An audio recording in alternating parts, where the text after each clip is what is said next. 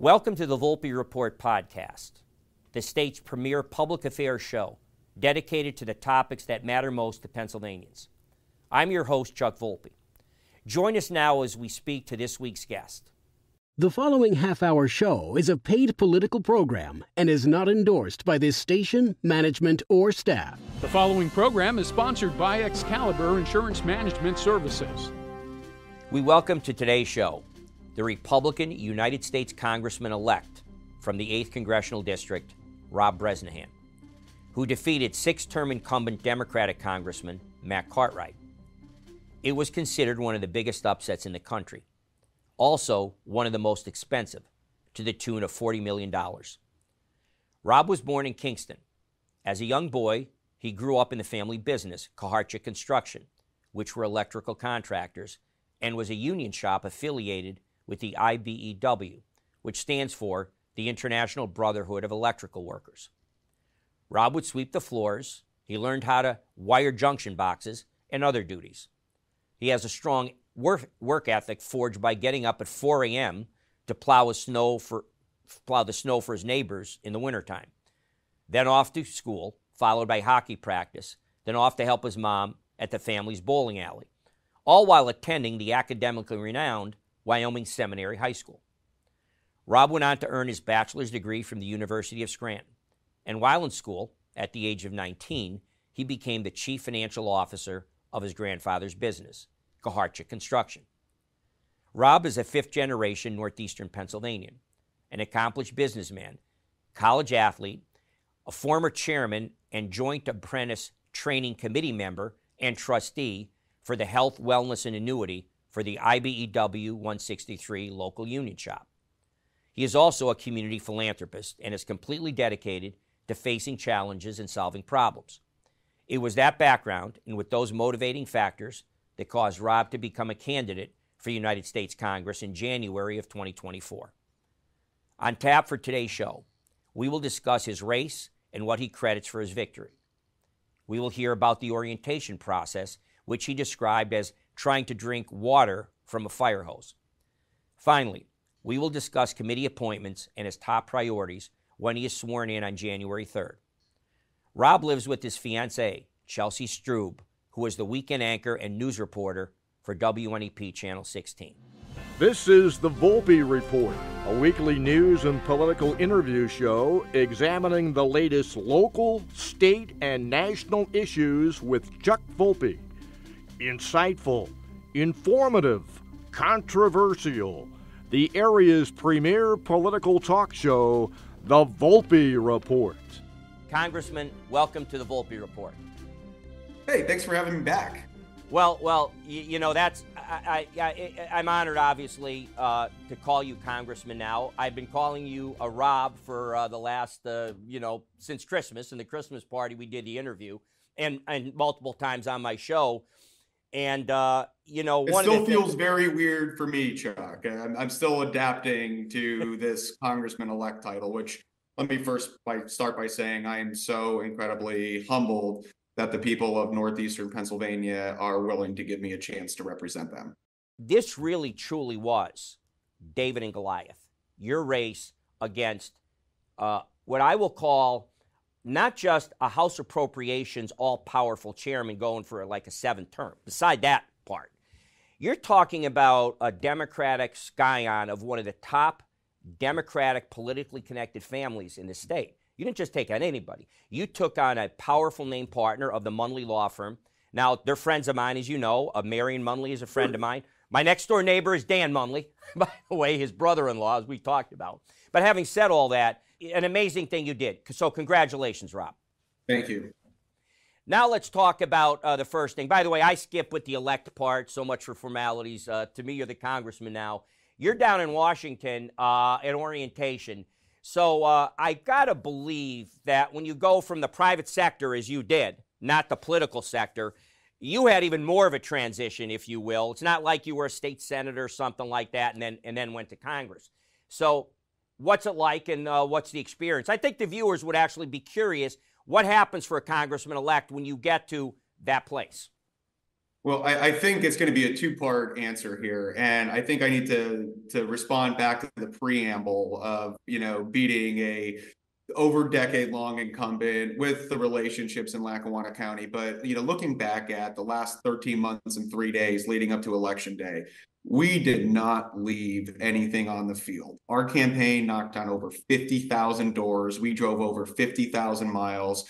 We raised the money and we had a message. And the message was exactly what I said on the show when you had me on last. You need an economy that works, you need borders that are secure, and you need communities that are safe. And look at, they threw the kitchen sink at me. I mean, at the end, the final 2 weeks, there was a Democrat-funded super PAC who actually resorted to calling me a rhino because they realized that we were beating them on the messaging. And I am a political newcomer. I never ran for a public office before, so I'm a heavy highway electrical contractor, but I'm 5 generations inside of northeastern Pennsylvania. I didn't need advanced strategic consultants to tell me what is the best path forward for northeastern Pennsylvania, and I was able to remain true and authentic to who I am and what I believe in. And I'm the first one to admit that I had an incredible life before going into public service. And at the end of the day, I decided to run because I love northeastern Pennsylvania. I love the country and I love the people. And I felt that I could do a better job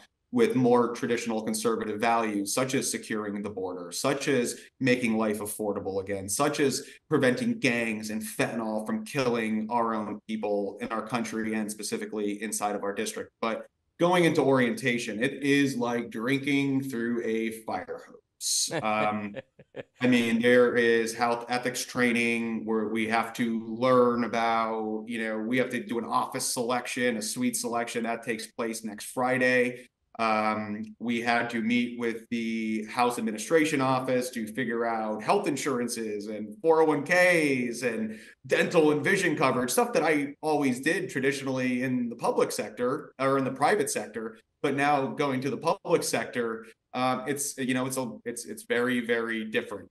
In my corporation, in my private life, we would make decisions. I always described the private world as skiing down a mountain and trying not to hit a tree and continuing to meander our way down and stay within inside of the envelopes. But here, it's just a totally different world. And, a promise that I made was that the day that I assume office, we will hit the ground running because the people of northeastern Pennsylvania and quite frankly, our country can't afford to have a gap in coverage. Right now, we are also in the process of navigating steering committees on what committees you're ultimately going to serve on.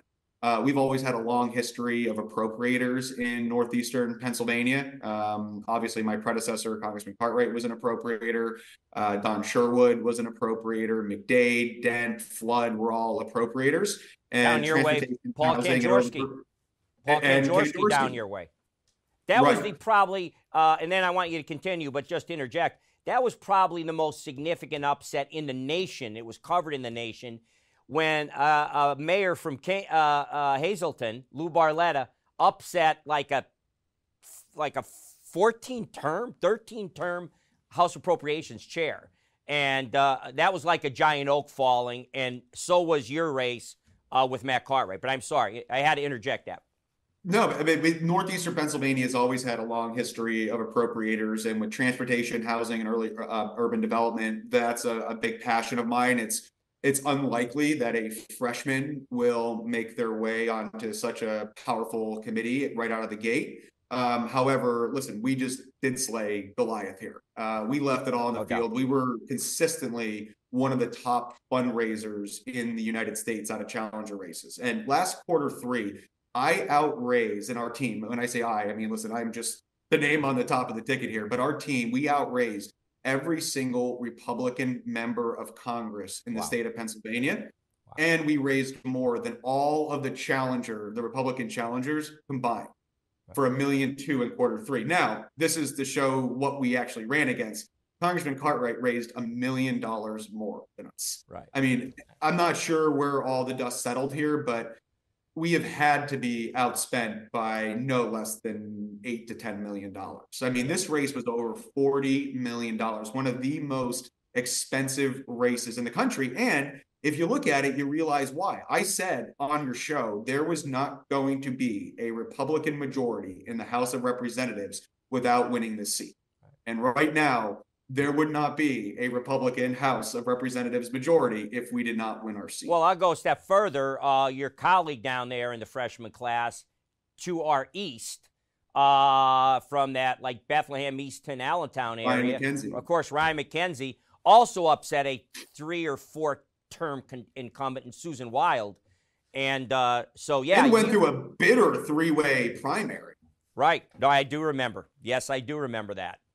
So you want to talk about northeastern Pennsylvania, in a way, is the center of the political universe for the United States Congress, because without what happened up here, led by you, but here's the thing. In this media market, you know, your race, because of who you beat, was really the marquee. That was the top. The other one, with all respect, great effort. That was kind of on the undercard in terms of the media market here. But again, to your credit, you know, you did everything from an organizational standpoint. It was a textbook campaign. You're a good candidate. You know, football teams need 22 players to make it a great team, which is why it's such a great sport. But it has, at the end of the day, the quarterback has to be that person.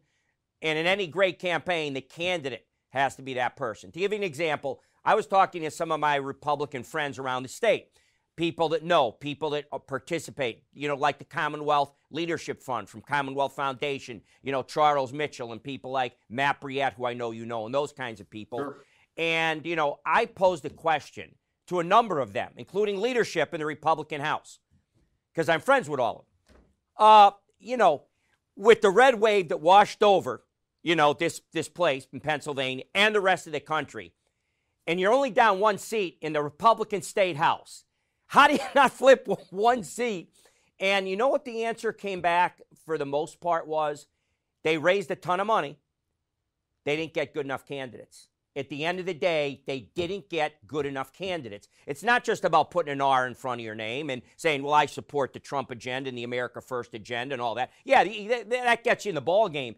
You were a great candidate. It takes a great candidate with the resume and the work ethic, the intelligence, the ability to communicate and connect to people. That's how winning gets done. And you did. So again, congratulations. Well, I appreciate that. I just consider myself a hardworking, regular, normal guy that, you know, the hardest part about running was deciding to run. And, you know, like you, Chuck, I've always tried to help the right candidates that would run for the right reasons, that would do the right job. And that's always how I've been. I mean, whether it was a state legislator, a state Senate race, or, you know, gubernatorial races, that's always what I tried to support and look for in a candidate. Somebody that would go down there, not to become famous, not to get a Fox contract, not to, be a rabble rouser, somebody that would go to work to do the right thing every single day and would leave it all on the field. And then I was asked to consider, oh my gosh, it wasn't this January, it was the last January, where someone said, why don't you ever consider running? And I said, well, listen, I have a great life. My companies are doing really well. I'm not done yet with what I'm trying to do in downtown Pittston. I have a fiance that likes me and thinking about dragging her through, a congressional and what the ramifications would be on her professional life and career. But I remember, the first day that I filed to run was October 2nd. And the October 3rd was the Speaker McCarthy vote. And I remember sitting with Chelsea at the kitchen table and watching all of that unfold and watching the caucuses be hijacked and, no leadership for weeks on weeks on weeks. And I said, this is exactly why it's time for a change in leadership. This is exactly why Washington, D.C. is broken, and it is time for a change. And, it's thinking about, the next generation, my kids' generation, my grandkids' generation.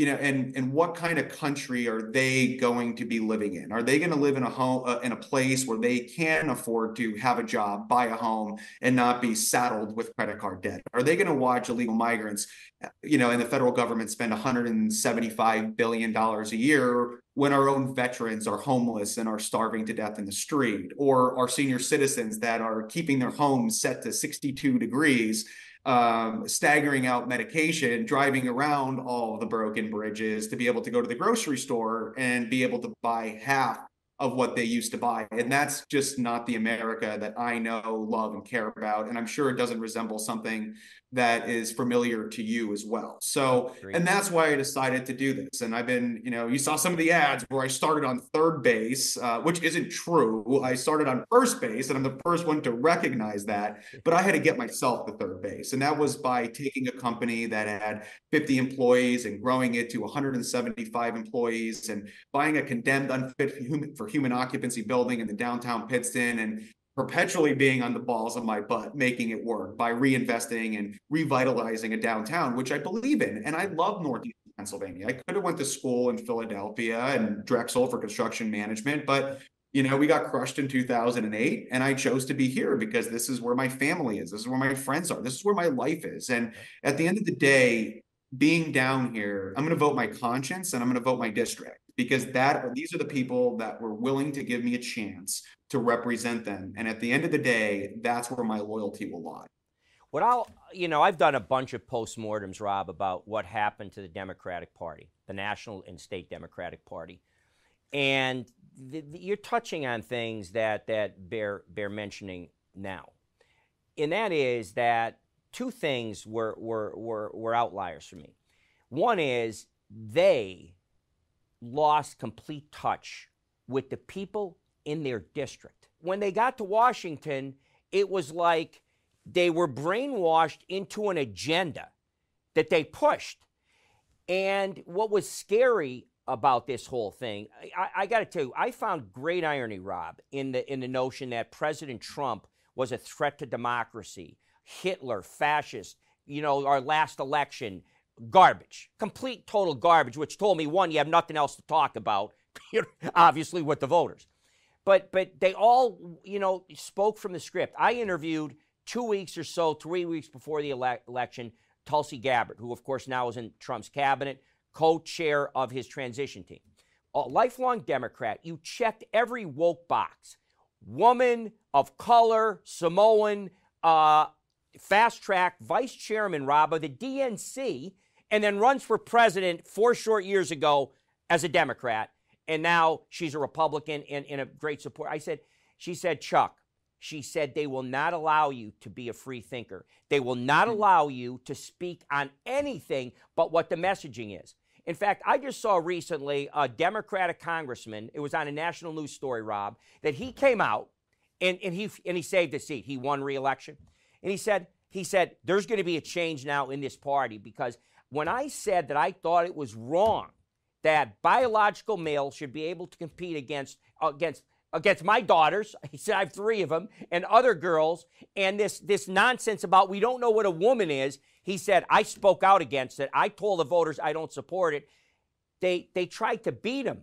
They tried to primary him. Then they put money actually into his opponent. It's an amazing thing. So back to Tulsi. Tulsi said, Chuck, they tried to censor me. They wouldn't let me represent my people, and they did it to the point where I just said, the hell with you, I'm done with this party, and she made the switch. First to independent, now eventually, of course, to Republican. So what you're talking about the party. Is that, the party left her. Exactly right. That's good, as it left me, because I'm no longer, of course, a Democrat. So that was the one thing I wanted to comment about.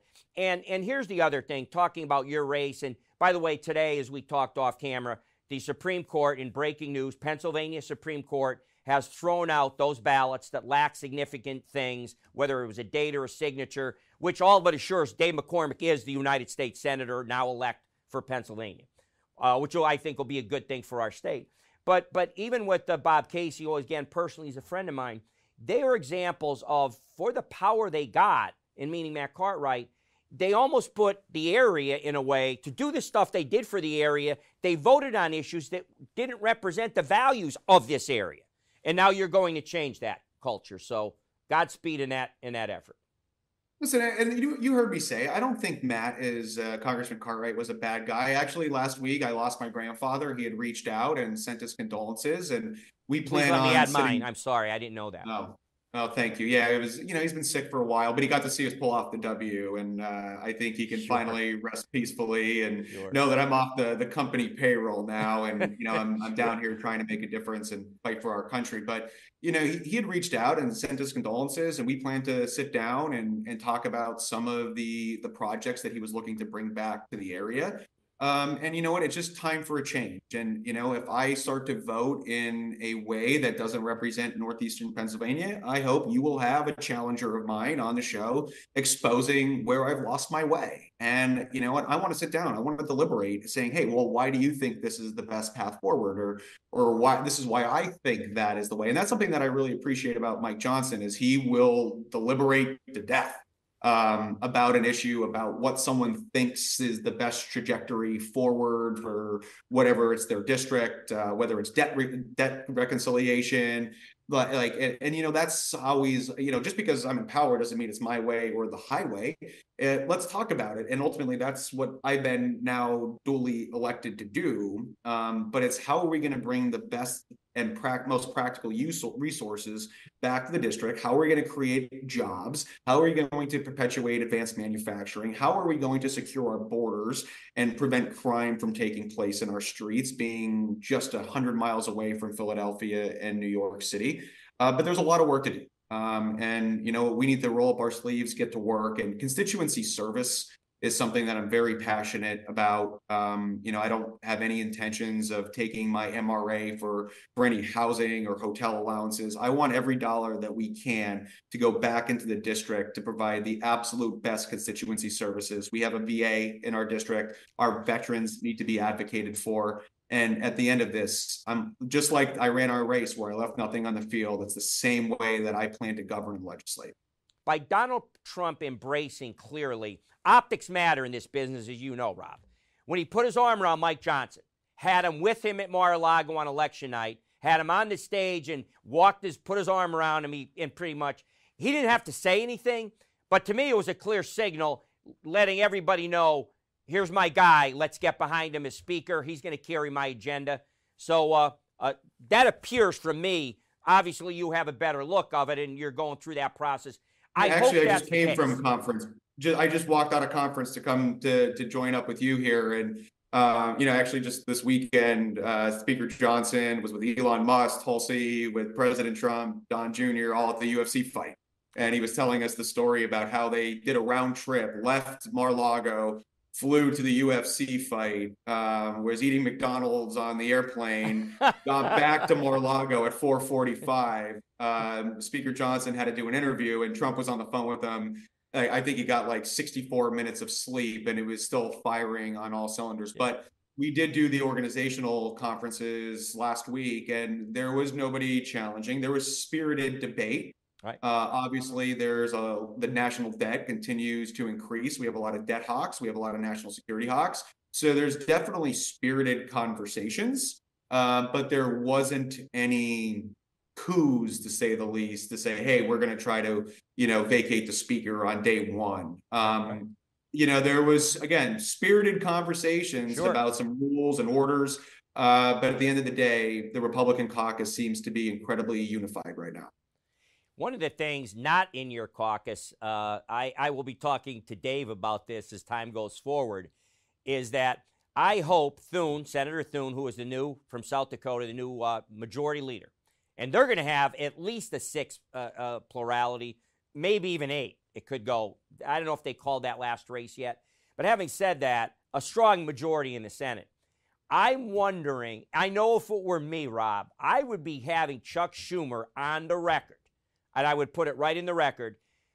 I want now, either we're going to make a commitment by joint resolution between our parties that we are not going to end the filibuster, and that you're agreeing that if the shoe's on the other foot in a few years, you will not end the filibuster, because that's a protection for American people to give some sanity to what's an insane chamber a lot of the times. And I want to see, because they tried, as you're well aware, for about the last 4 years, to end the filibuster so that they can push their radical agenda through. And if not for, to me, 2 patriots, Joe Manchin from West Virginia and Kyrsten Sinema, who left the party to become independent but was a Democrat, if they didn't say we're not agreeing to this, because you know the upheaval and disorder, if every time a party comes into the majority with the 2-vote plurality, they end the filibuster and they just pass all this legislation, then someone comes in 4 years later and rescinds it, it would be a disgrace. I hope they get him on the record saying, hey, Chuck, how about the filibuster now? You want to have it now? Now we have the votes. I'd like to get him on the record. That's the hypocrisy of the left, by the way. And how it changes with when one party is in control or the next. But, I'm really excited to see what Dave McCormick is going to do. We spent a lot of time together on the campaign trail. You get to meet, you get to really learn a lot about each other when you're sitting in the back of a van in Yuma, Arizona at the southern border, watching a group of 50 to 60 illegal migrants illegally enter the country. And that's where I got to really speak and know Dave. And I'm very excited about what he will bring to the table. Well, as we run a little short on time, Rob, what is your to-do list to hit the ground running there? On January 3rd, you're going to get sworn in as our next United States Congressman. What issues are like kitchen table issues, budget issues, the southern border, working on legislation for that? Have they given you any indication, by the way, about what committees you may be on? We're right now, it's all in the steering process. And Okay. to answer that question, it's D, all of the above. But something that I have direct control over is hiring an incredible constituency service staff. We're working on building out the DC office. We're building out the locations within inside of the district. Looking to partner with other state representatives, state senators to make it a one-stop shop for government. Obviously, if it's a Social Security issue, that's not a state issue, but we want to make it as easy as possible for our people and our constituents to get resolved to challenging problems. But we hire between, the most you can have is up to 18 people. So we'll be looking to hire, in the next 2 weeks. Actually, my next meeting that I'm going to is to interview a legislative director. But the second committee that I would be interested in serving on, if I'm not fortunate enough to get on appropriations, is transportation infrastructure. In the 119th Congress, surface reauthorization, there's a lot of clean water, there's a lot of road, there's a lot of bridge construction. That all be in a position, with us being in the majority, to deliver real tangible dollars and projects back to northeastern Pennsylvania. So if I was going to rank where I'd like to find myself, it's certainly appropriations, THUD, and moving into transportation infrastructure. Well, your experience, as you said, and what you did in your company and your life's work, effectively, your family's business, would make you uniquely qualified, I would think, to know how to get that done in an efficient way. You probably, being in the private sector, know about all the inefficiency, all the Absolutely. government regulation. And there are plenty of those. The government over-regulation. You have an administration committed to getting rid of the deep state in the regulatory state of unelected bureaucrats that are trying to tell Americans how to live their lives on everything.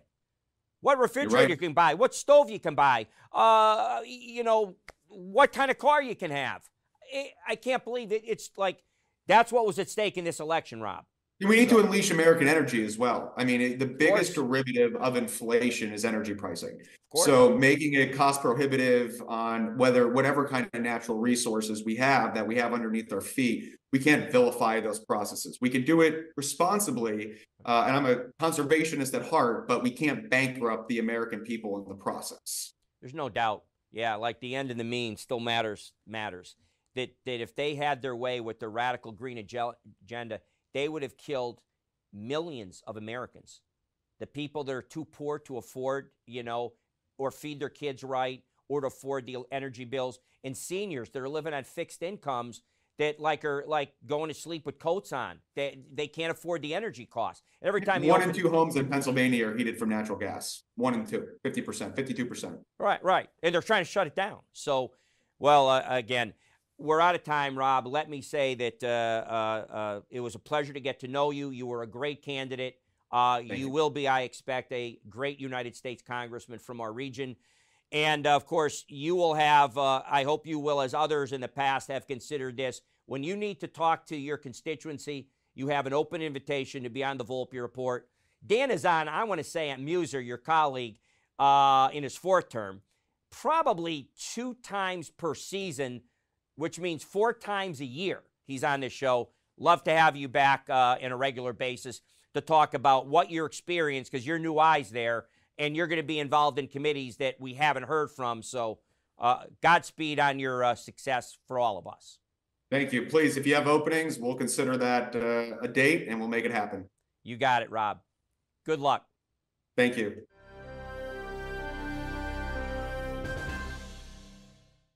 Thanks for joining us for this edition of the Volpe Report podcast. Be sure to visit our YouTube and Facebook pages for upcoming episodes. You can catch up on the Volpe Report podcast on your favorite podcast provider.